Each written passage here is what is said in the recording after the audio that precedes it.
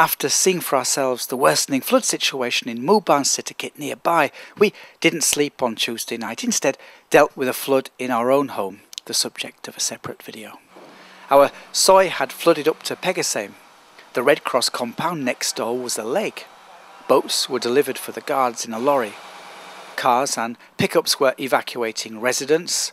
Our canoe was floating in front of Kwan's parents' house, which had already flooded. Our neighbours evacuated, leaving their old black dog Ton quite incredibly behind to fend for himself in the rising floodwater. He's a reputation for being vicious, and we've been told to keep well away from him if he escapes when they bring the car in. He usually barks furiously as we pass by with our dogs. Sometimes I felt he'd eat through those stainless steel bars to get at them. Our neighbours on each side were flooded first by an overflowing canal sending water across this undeveloped land at the back of our houses, which has become a swampy lake. Wading birds, unlike dogs and cats, are amongst the creatures that are enjoying the higher water level. This area has never looked so fertile and natural, and even though today it poses a danger to our homes, I can't help but feel how lucky I am to live next to it in the heart of a busy city like Bangkok. Kwan telephoned Ton's owner repeatedly to encourage them to come back and collect their dog, but they just wouldn't come. Okay.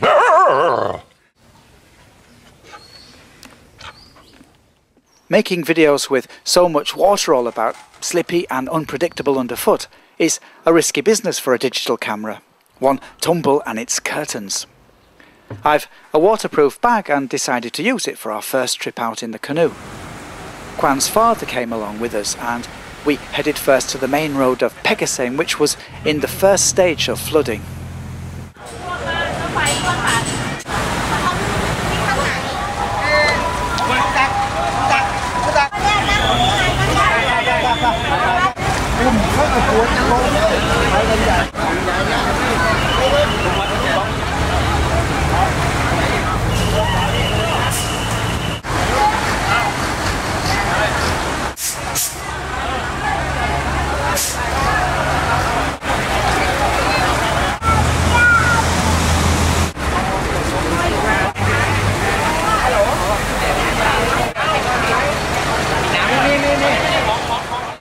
As Mooban Settakit is badly flooded several metres in parts, surveillance helicopters were in evidence.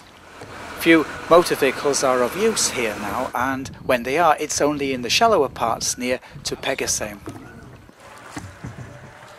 The floodwater didn't deter those preferring to walk home as usual. Some prefer to be independent and keep their own company.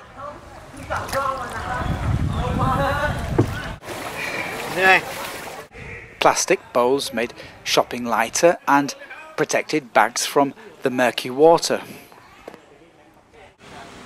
Our area has all but become a series of canals for boats, which are in short supply. Transporting dogs in boats frightened of water wasn't easy for their owners.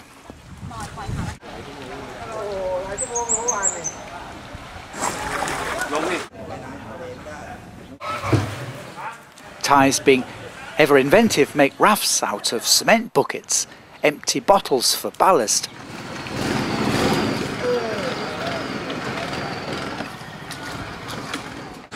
Lorry inner tubes, bamboo, shoes for paddles, and so on.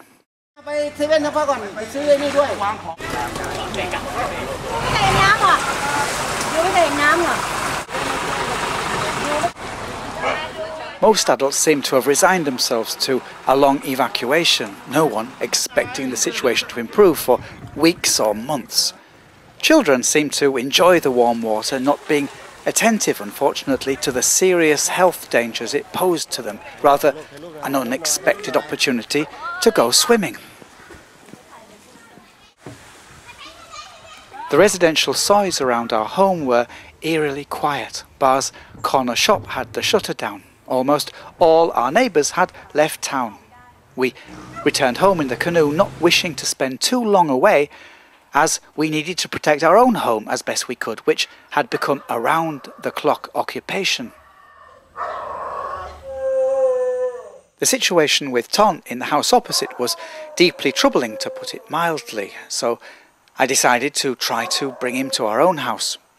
I lifted Ton, trembling and shivering, out of the deep water, got him over our flood doors and made a bed for him in the kitchen. He calmed down. I had all my fingers. In the dark, uncertain hours that followed, floodwater rising around our home, I thought of my friend and his hardware shop nearby. He'd lost all his stock and his car to the flood, but to him it was just stuff. He remained his unfalteringly positive self. We joked together about how bright his future would be, being that everyone in the area would queue again at his shop to fix up their homes after the flood, and how we'd pick ourselves up and dust ourselves down and start all over again.